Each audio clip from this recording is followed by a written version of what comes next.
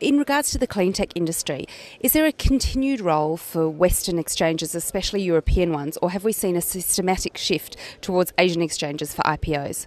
Well, I think we have seen some shift in general, and that has to do with where markets are, and capital markets in Europe currently are pretty weak. I wouldn't say that there is a fundamental systematic shift towards Eastern exchanges. However, I think right now, and that's really impacting Europe with the euro crisis, there's a strong difference between what we see in the US and what we see in Europe.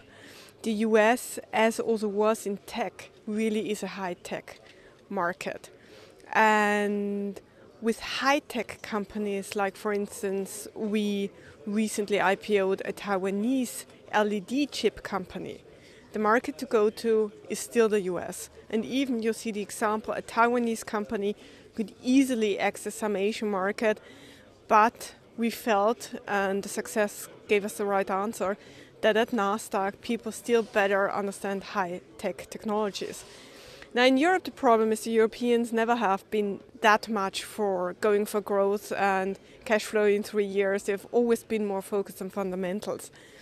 And that's going to continue with the current crisis is even worse.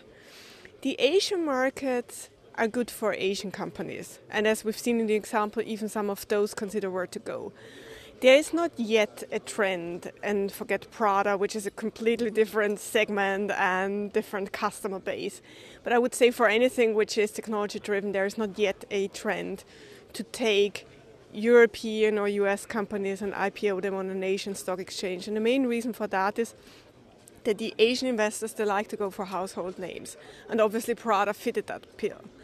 But a clean tech company, which might be well known in its small segment, but definitely has no appeal to the bigger and wider audience, I think it will still be quite a lot of time, if ever, we see such a development.